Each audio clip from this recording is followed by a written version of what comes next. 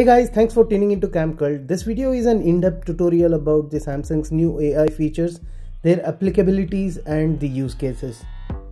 If you are planning to buy one of these phones, then this video will help you make your decision.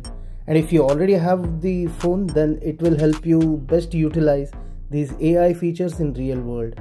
So either way, stay tuned and watch till the end. And if you want to watch the full review, click on top right hand corner link.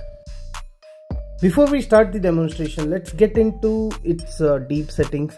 Under Advanced Intelligence, you will find different settings and options that you can enable or disable. As you notice here, by default Hindi and English languages are downloaded for me. You can download more languages from the available list. Currently the language support is limited and you may not see all the Indian languages there. Okay, pay attention here. You can also choose to restrict the AI processing to your device rather than using the online processing. I will cover its limitation towards the end, but remember, this can be done. Well, let's jump into the software part and much hyped Samsung's new AI features. Out of the box, this comes with Android version 14 and on top of that One UI 6.1. And the exciting thing is Samsung has promised major Android upgrades for 7 years, if at all you are planning to use it for that long. It has all the standard options from Samsung like multi-window, edge panels, customizable notification panel, etc. I won't get into in-depth of UI as it's a standard and pretty much remains same with minor changes with each upgrade. Rather, I will show you in detail what is new in One UI 6.1 and what is this advanced intelligence all about. And remember, this AI is not artificial intelligence, rather it's advanced intelligence. Now the most advertised circle to search feature. You can do it from any screen irrespective of whether you're on a gallery or a home page or a web page. Just tap and hold the home button and it will open the search for you. Just circle the part you want to search and you can do it. And while searching at the top, if you press and hold, then it will shrink and lets you search more. This is my favorite feature. You can move the objects from one picture to another picture without many hassles. You can copy paste them, you can edit them, you can resize, and the AI will automatically adjust the background according to your needs. That is amazing, and this is really powerful too.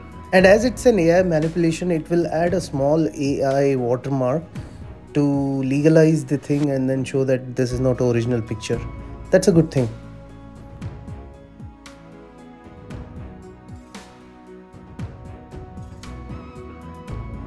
Now you can create your own wallpapers using the AI. There are some predefined parameters. Using the different combinations, you can create whatever you want. Color and the scenery and the objects, etc. So it's pretty handy, it works well.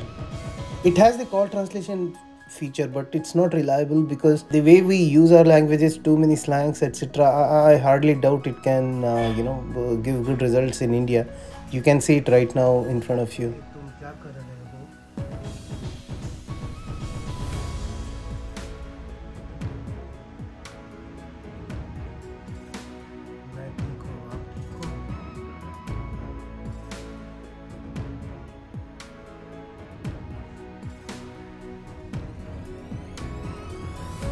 The keyboard has this writing assistant in a few of the supported chat applications like Messages, WhatsApp, etc., where you will get some suggestions on how the way you want to message. You also have a grammar check, which is really powerful. I just typed the wrong sentence here and then I click on here and then it gives the exact sentence that I should be writing. There is chat translation option as well, which you can translate within the app itself. But it has limited language options so far. You can also use your Galaxy device like an interpreter.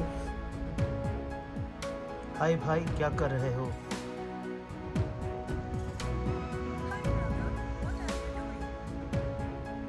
I am having dinner. What about you?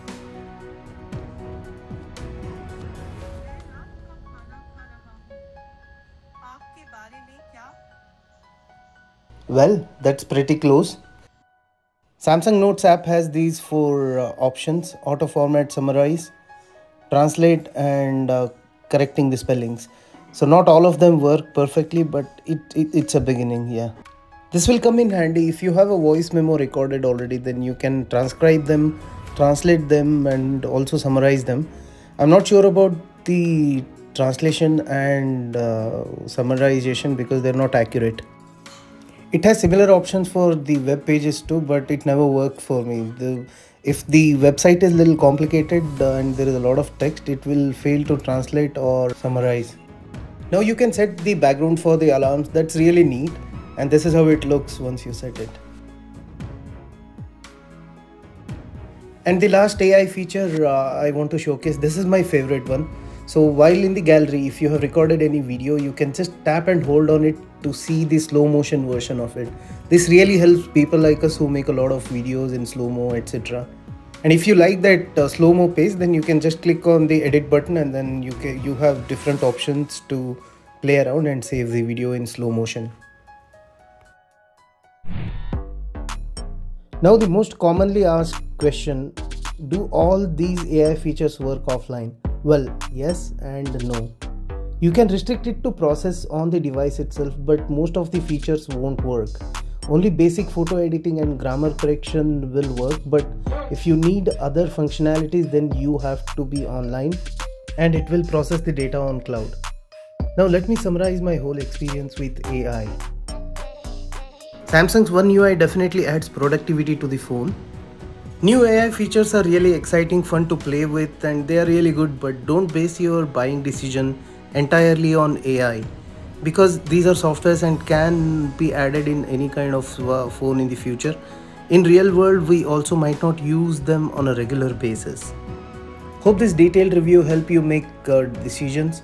We have put a lot of effort, so please do share this video and subscribe to our channel, and we'll be back with more exciting reviews.